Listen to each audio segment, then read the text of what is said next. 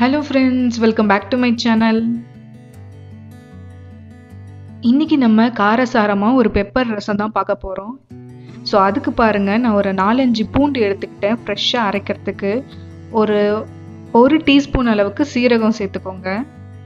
So நம்ம pepper தான் வந்து இது மெயின் இன்கிரிடியன்ட். நான் என்ன பண்ண போறேன் ஒரு 2 ஃபுல் ஸ்பூன் பாத்தீங்கன்னா பெப்பர் எடுத்துக்க போறேன்.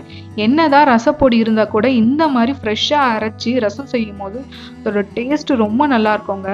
ஒரே ஒரு தக்காளி மட்டும் சேர்த்துக்கலாம். நிறைய சேர்த்துக்காதீங்க ஏன்னா நமக்கு இதுல காரம் ரொம்ப இம்பார்ட்டன்ட். ஒரு தக்காளி இந்த மாதிரி கட் பண்ணி சேர்த்துக்கோங்க. கையிலையும் நம்ம வந்து பிசைஞ்சு சேர்த்துக்கலாம். இப்படி நம்ம அரைச்சி சேர்த்துக்கிட்டோம் அப்படின்னா தக்காளி வந்து அங்கங்க மிதக்காது, வேஸ்ட்டா நம்ம தூக்கியும் அடிக்க தேவையில்ல. ஸோ இப்போ இதை பேஸ்ட் பண்ணி எடுத்துக்கலாம். கோர்ஸாக அரைச்சி எடுத்துக்கோங்க போதும். ஸோ நான் இப்போ பேஸ்ட் பண்ணி எடுத்துக்கிட்டேன். இப்படி தான் நல்லா பேஸ்ட் ஆகிடும். ஸோ இப்போ நம்ம வந்து ஒரு பவுலுக்கு ட்ரான்ஸ்ஃபர் பண்ணிடலாம். நிறைய பேருக்கு பார்த்தீங்கன்னா இப்போது நிறைய ஃப்ளூ, கோல்டு, காஃப்லாம் இருக்குது. ஸோ இந்த மாதிரி நம்ம அடிக்கடிக்கு பெப்பர் ரசம் வச்சு சாப்பிட்டோம் அப்படின்னா சளி கண்டிப்பாக பறந்து போயிடுங்க. நம்ம நிறைய மெடிசன் எடுக்கணும்னு அவசியம் இல்லை. வீட்டில் இருக்க கை மருந்தையே நீங்கள் யூஸ் பண்ணுங்கள். ஸோ இதுக்கு பார்த்தீங்க அப்படின்னா சின்ன நெல்லிக்காய் அளவு தான் புளியை வந்து எடுத்திருக்கேன். ரொம்ப புளிப்பும் நமக்கு வேண்டாம். அதை கரைச்சிட்டு உள்ளே சேர்த்துக்கோங்க.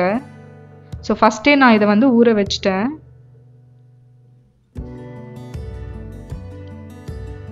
புளியும் கரைச்சி சேர்த்துக்கிட்டேன். ஸோ அந்த ஜாரில் மிச்சம் இருந்த மசாலாலையும் கொஞ்சமாக தண்ணி சேர்த்துட்டேன். உங்களுக்கு என்ன கன்சிஸ்டன்சி வேணும் பார்த்து அதையும் சேர்த்துக்கோங்க. தண்ணி வேணும்னா எக்ஸ்ட்ரா சேர்த்துக்கோங்க. இப்போ 1 டீஸ்பூன் அளவுக்கு மஞ்சள் பொடி சேர்த்துக்கலாம். அடுத்து பார்த்தீங்கன்னா நான் கல்லுப்பு சேர்த்துக்கிட்டேன். கல்லுப்பு சேர்த்துக்கிறது ரொம்ப நல்லதுங்க. அதிக கால்சியம் அதில் இருக்குது. அண்ட் கருவேப்பிலை ஃப்ரெஷ்ஷாக சேர்த்துக்கோங்க.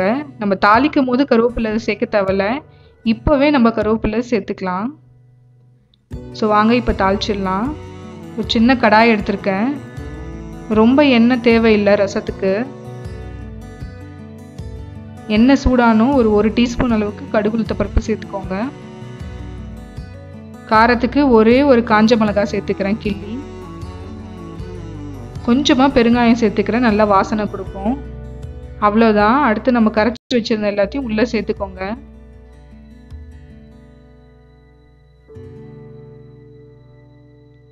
சேர்த்துட்டு ஃப்ளேமை ஹைலியே வைங்க.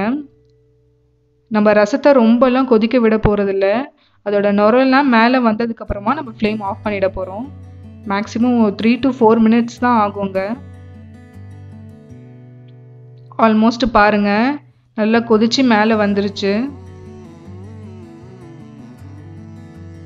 அவ்வளோதான். இந்த ஸ்டேஜில் நான் இப்போ ஆஃப் பண்ணிடுறேன். இதுக்கு மேலே கொதிக்க வச்சோம் அப்படின்னா ரசம் நல்லா இருக்காது. ஸோ இப்போ நான் கொஞ்சமாக கொத்தமல்லி தழை கட் பண்ணி போட்டிருக்கேன். ஸோ அது மேலேயே நம்ம ரசத்தை ஊற்றிடலாம். அப்போ தான் டேஸ்ட்டு நல்லா இருக்கும். அவ்வளோதாங்க. ரொம்ப சிம்பிளாக நம்ம ரசம் சூப்பராக ரெடி ஆகிடுச்சு பாருங்கள். உங்களுக்கு பெப்பர் வேணும்னா கூட இதுக்கு மேலே கூட பவுடர் ஏதாச்சும் இருந்துச்சு அப்படின்னா நீங்கள் போட்டு தனியாக ஒரு கொஞ்சமாக சூப் மாதிரியே குடிச்சிட்டு வரலாம். கண்டிப்பாக கோல்டு அண்ட் காஃப் சீக்கிரமாக போயிடுங்க.